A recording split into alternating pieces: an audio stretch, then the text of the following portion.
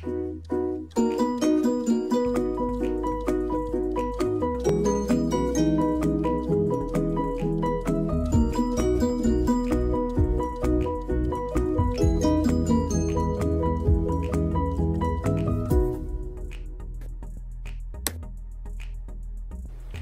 everyone, this is Tanya here with Memory Lane Keepsakes, and welcome to my channel.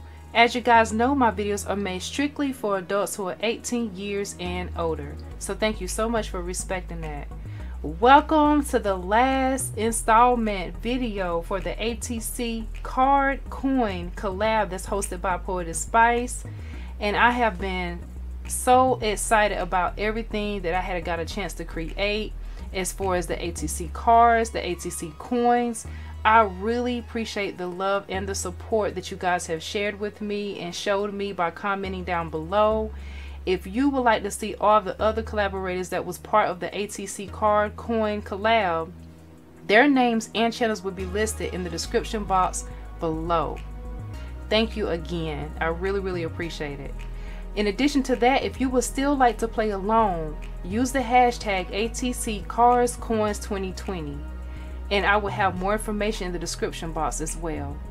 Not just that, I have also created a playlist so that way you have a chance to go back and watch all of my videos to have a chance to win one of my giveaways. I will be choosing 2 winners. Now, since it's the last video, give me a few days so that way I can tally up everything, and I'm so excited to announce who that may be. So let me go ahead and share with you what I used to create my project. I decided to make an ATC card as well as an ATC coin to finish up this last ATC card coin collab. And Poetspice, before I get started, I want to tell you I had so much fun again designing during this collaboration. It was a lot of creativity happening in this craft space, and I was able to pull out a lot of new things that I had so much fun using. And I want to thank you so much for hosting this ATC card coin collab. Alright, so let's go ahead and dig on in. So first up, I use this circle die here as well as this double stitch die here. These are the 2 that I used to create my ATC coin, and I also did the ACT card as well. In addition to that, I use the Distress Oxide ink, which is the black soot, as well as the gathered twigs. Now what I did with those 2 is I used them as watercolors for my images. I also used the VersaFine and the clear embossing powder by Red Collections to emboss my image. I also used the Spectrum Noir marker to give my image a wonderful shimmer. I use the distress markers to color in my images, and a distress sprayer when I did the watercoloring, excuse me. So this is the stamp I chose to use. I featured this one right here. I've shared this one before that I purchased this one from one of the expos. This is one of the Paper Nest dolls. This is Big Hair Amara. I purchased this stamp because it reminds me of my oldest daughter, Jasmine.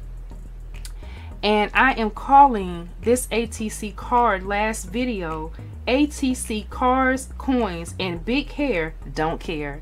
Yes! ATC Card, Coins, and Big Hair Don't Care is the title of this last video. So this one right here reminds me so much of her because she has a lot of hair, guys. I work on that consistently weekly, and it takes a lot of time. Beautiful hair, but a lot to manage. And this stamp reminds me so much of her because she also loves to read, and there are books inside of this image as well. Now, I love this for so many different reasons. The image for one thing, but also again because it reminds me of her. And this is what it looks like on this side here. And so now I'm going to go ahead and share with you my ATC coin first. So my ATC coin, I love it because it frames out the image, and all you see is the Big Hair Don't Care, and you see a little image of the cat and more of Amara inside this photo here. And I love this because it really frames her out. And I did use that scallop edge, and you can see that. Look how beautiful. I absolutely love the way this turned out. And then embossing makes the eyes shimmer a little bit as well. It raises it. So that's what I love about using the embossing powder. So that's that image there. And I also colored this one with brown hair. Okay. Now my other image, I did the ATC card. This is the ATC card that I made. This is the big hair Amora, and what I did with her, I did the hair in black, but I used the whole image on this ATC card so that way you can see the cat in its fullness as well as the books and Amora sitting down. So I love the way this turned out, and I love the shimmer that I added to this card. And I also went back and distressed it as well, using another ink, which was the Squeeze Lemonade. I forgot to pull that one, but that's what I used to distress the edges, and I really think it complemented real well. I added blue highlights to her hair with using the distress markers. So that's this image here.